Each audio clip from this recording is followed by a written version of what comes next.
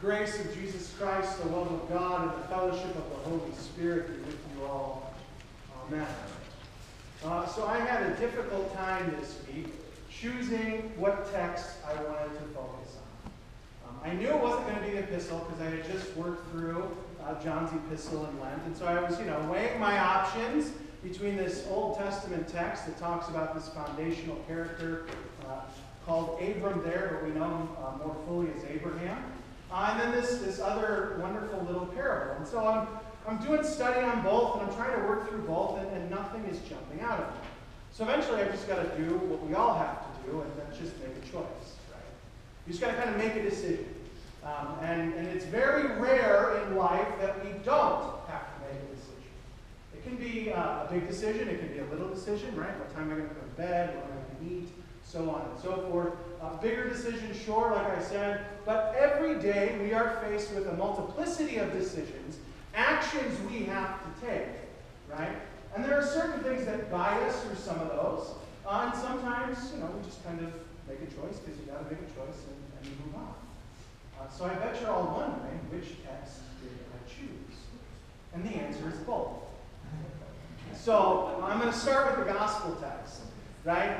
This familiar parable, and I do believe it's a parable. I don't believe this is a true story in the sense of this kind of actually happened. But I believe Jesus is telling this parable. We can talk more about it after the service if you're interested. He's telling this parable to the Pharisees, right? The first part of chapter 16, Jesus is talking to the Pharisees about money. He's talking to them about divorce.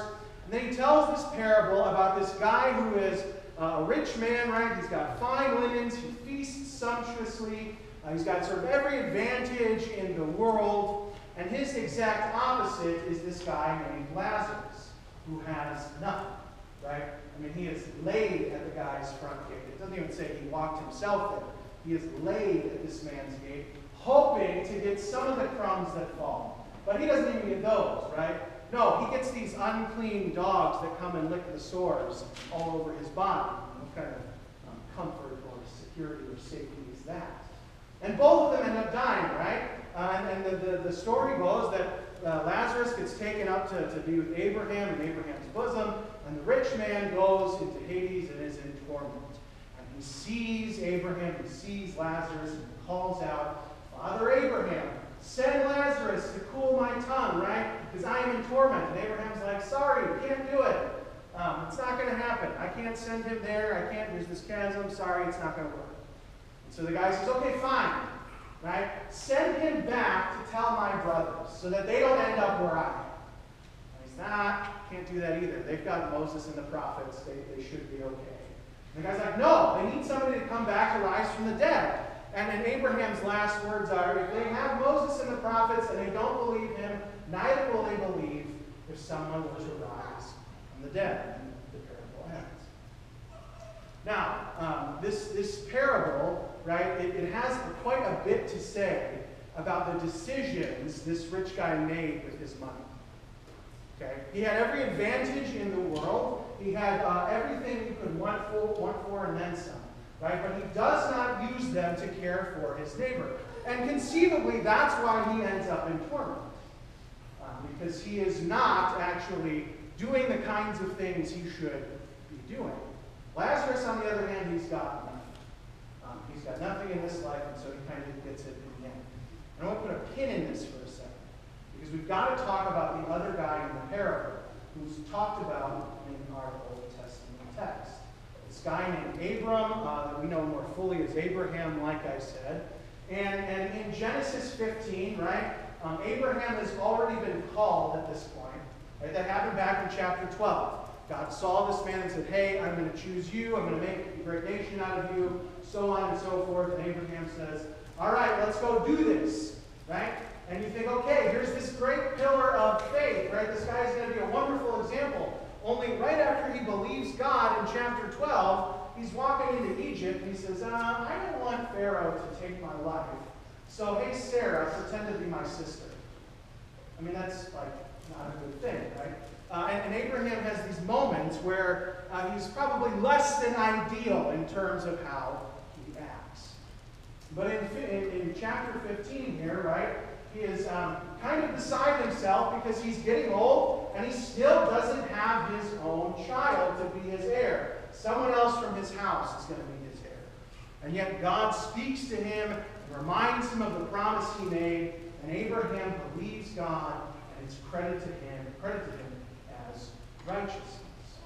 I'd like to tell you that everything Abraham does after chapter 15 is wonderful and great and good. But you need to read the text and find out. Not everything he does is great and wonderful and good, despite the fact that he believes God and it's credited to him as righteousness. Abraham is a pillar of faith, right? I mean, he's this guy who eventually has the son named Isaac, right? Who has a son named Jacob, and so on and so forth. And when Moses, right, is going to go back and bring the Israelites out of Egypt, who's this God, right? You just tell them that it's the God of your fathers, of Abraham, Isaac, and Jacob. Abraham is integral to the story of God's Old Testament people, right? And part of it is because of this belief that gets credited to him as righteousness, this trust in God, that God is going to carry out what he says he's going to do. Doesn't always mean he lives it out, but he certainly has that foundation.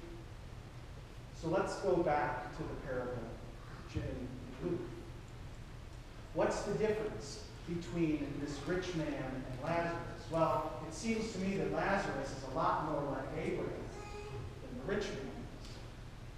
Now, people always ask, well, why is it that Lazarus gets a name and the rich man doesn't? I don't think it's because it's a real story. I think it's because of what the name Lazarus means. It's a clue. Lazarus means God is my help. In other words, the only thing this poor man had to rely on was God himself. The rich man had all these other sorts of things to rely on. His goods, his clothing, his riches, his finances, his food. He has every advantage in the world. But the only thing Lazarus has is God. And you see the difference between the two in how they act on earth. It doesn't say Lazarus complains. It doesn't say he gets ticked off because the dogs are licking his sores. No, he just lives his life the way it is from that foundation of trust in God, knowing that God is his help. The rich man doesn't live by that way. He lives in terms of what he wants, what he's going to do. He doesn't care about the little poor guy on the side of his gate. If you ever want a sobering read, go find Luther's sermon on this parable. You would call him a communist. I'm convinced. Because he just has line after line against unrestrained capitalism. And he just goes off on how so many times in our lives we don't actually live from the reality that God has taken care of us, which means we can go take care of others. And that's the point of the parable. That's actually what Jesus is calling the Pharisees out for. He's calling them out for not caring for God's people, for not caring for the poor. As much as that line about rising from the dead is a comment about believing in Christ and who he says he is, as God's own Son, it's also a comment on believing what the prophets had said about how you take care of the poor. And it's all over the prophets about how you need to care for the poor and the destitute and the stranger in your midst. And if you're not doing that, you've got to ask yourself, why? What is it about my beliefs that are translating into my actions? Lazarus, belief meant trust, regardless of what came down the pipe. For Abraham, a lot of the time, belief meant trust that God was going to carry it out. Now, sometimes he flubs, right? And we get an Ishmael because of it. But sometimes his belief looks like the near sacrifice of Isaac, where he takes the only son that God has given him, treks out with him, and is about to sacrifice him simply because God told him to do it. That's trust you and I can't comprehend sometimes. Decisions flow from our beliefs, whether we want to admit that or not. The way we act toward one another, the way we care for or don't care for one another, not just in this room but outside it, flows from how we understand what God in Christ has done for us. Part of the reason we read texts every week in church is not just to give some sort of tidbit of information, right? Not just because, okay, well, we need to get this little bit from Genesis and this little bit from Luke, and we need to get a refresher. No, it's because God himself, the one who is telling the parable in Luke, Christ himself, he is alive in this text. He lives and breathes through the words on the page. He comes to form and shape us in his likeness, in his image, by reminding us of who we are because of what he has done for us, that we might go out and live in light of that reality. This is not, I've got to do good so I get to the good place at the end. This is I know who I am. I have been bought and redeemed by the blood of the Lamb, which means I get to go live the kind of life he lived, a life in service to others. See, the heir, right, that Abraham is promised. Yes, he gets Isaac. But Matthew and Luke make it very clear that the real heir God is talking about here, it's not Isaac. It's not Jacob. No, it's the one who comes through that line. It's Christ himself. He is the one through whom all nations of the earth will be blessed. He is the one into whom you and I have been brought through the waters of baptism, which are not only a forgiveness of sins, which are not only a washing away of all that is problematic in us. It is also marching orders, if you will, to play around in that baptismal water and take that life back out into a world where selfishness tends to rule and reign. When we come to the table, we don't merely feast on Christ, though we do that. We are empowered with his very life that we might go outside these walls and care for the beggars at our own gates. The life we have in faith is never only just for us. And it's never only just for us in this room.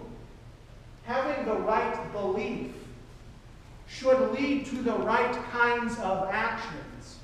It should translate into us not acting like the rich man, but acting more like Lazarus, who understands that our only help is God himself. But that's okay, because God himself has given us everything we need for this body and life, that we might go out and care for others.